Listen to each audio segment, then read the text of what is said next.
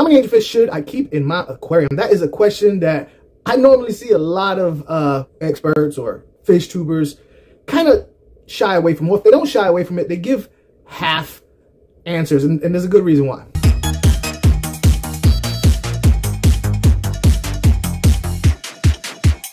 It's such a difficult question to answer. For some reason, when it comes to this basic question, how many angelfish can I put in my aquarium? It's not an easy answer. What I'm gonna do is I'm gonna go ahead and give you my opinion on how many angelfish can fit in your 10, 20, 30, 40, 55 and above. I'm gonna give you those numbers, all right? But at the end of the video, I'm gonna give you the reason why those numbers that I'm about to give you is pretty much bogus. The reason why I'm doing this video is because I got on an IG live stream for the first time a couple days ago, and they were doing a little Q&A with me, which I thought was awesome because that question definitely needs addressing. And here we go. How many angelfish can you fit in a 10 gallon? 0. Don't put angelfish in a 10 gallon. The only way you can put an angelfish in a 10 gallon is if you have small angelfish and they're growing out. You're gonna get something bigger. If it's a sick tank, but that's pretty much the only reason why you would want to put even one angelfish in a 10 gallon. See, angelfish are long, right? And they're pretty much mid-tank swimmers for the most part. So that's why whatever aquarium you put them in, you want to have them in a taller tank. 20 longs are also out of the question. But 20 highs, now we're talking. And for a 20 high, in my honest opinion, only one angelfish can fit in there. Now, a lot of people will breed angelfish, putting a male and a female in a 20 high, and that's the only time I suggest doing 2 angelfish in a 20 high is if it's for breeding purposes. 29 gallon, 2, possibly 3, but like I said, at the end of this video, I'll tell you why that might be BS too. 40 breeders. 40 breeders are a good grow out tank, but not necessarily good as in keeping an angelfish, because like I said, they're tall fish, right? And a 40 breeder just doesn't give them that up and down roll. So in my professional opinion, I don't really suggest putting angelfish in a 40 breeder unless it's for like a temporary, like if you got a pet store or something like that. Can you do it? Yeah, but they would really enjoy a taller tank than a 40 breeder.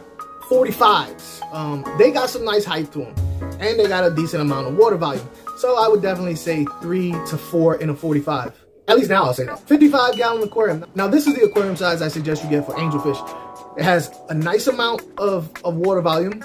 It has plenty of up and down room. And it has space for, in case your fish become territorial, one particular fish can stay on the other side, the other fish can stay, and plenty of room to put in fake plants or real plants, whatever tickles your pickle. 55s can easily keep 6 angelfish, possibly 8. But I can guarantee you, you're not going to want to put that many in a 55. Well, at least at first you're going to want to do it. But I'm about to tell you why you don't want to do it. Angelfish are cichlids, right? So they have a tendency to get kind of rowdy. Mainly when it's a male-on-male situation. Mainly when it's 2 males, fighting for dominance. For the most part, a 55 gives enough room for the lesser dominant male to get away from the dominant male. Angelfish are prolific breeders when you have the circumstances right, and it don't take a lot to get the circumstances right for angelfish to breed. If you get at least 3 angelfish, and one is a male, and one of them is a female, there's gonna be some bumping uglies going on. And when that happens, angelfish, male and female, become extremely aggressive. Once they start spawning, angelfish will not tolerate other angelfish anywhere, or other fish, to be honest with you, anywhere near the spawn site. And being that you cannot tell by looking at an angelfish if it is male or female, getting multiple angels, there's a good chance of you having spawning going on. So let's say you move the male and female that are causing the issues, the aggression issues. You move them out of the situation. Chances are, if you have 6 to 8 angelfish in an aquarium, you might have another breeding pair somewhere in the mix of the fish that are left over. You're gonna have to go through this again. So now you have to find other aquariums or find somewhere to get rid of these fish. You're gonna have to do something.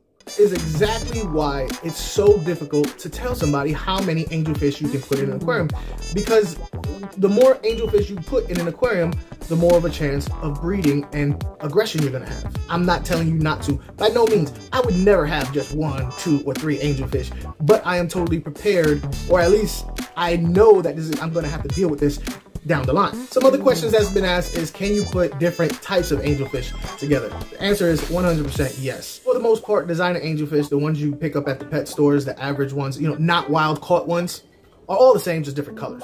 If you're adding wild type angelfish with domesticated designer angelfish, then you might have some issue with water quality. The wild type angelfish might be accustomed to softer, lower pH water, whereas the domesticated designer angelfish, because they were bred in captivity and used to the water coming out your tap, would be better suited for that. So you might have some water compatibility. You might have some water compatibility. You might have some water compatibility issues. Another question that I got was, can you put males and females together? The answer is of course, but more than likely there's going to be some aggression due to breeding. The other fish are smaller fish that you put in the aquarium, kind of like Danios or Tetras or Moles or other live bears, to kind of dilute the aggression. Basically, you put these other fish in there so that the aggressive angelfish cannot concentrate on just one individual fish. It's got so much going on, it kind of just, doesn't pick with one individual fish so much. So putting the fish in an aquarium with multiple angels is highly suggested.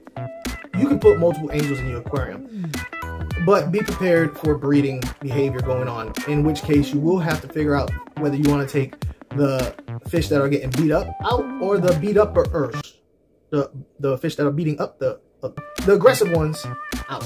If this is your first time watching, please hit the subscribe button, notification bell, and thumbs up, and leave a comment. I really want to know what you have to say, because depending on what your comment is, that's what my next video is going to be about.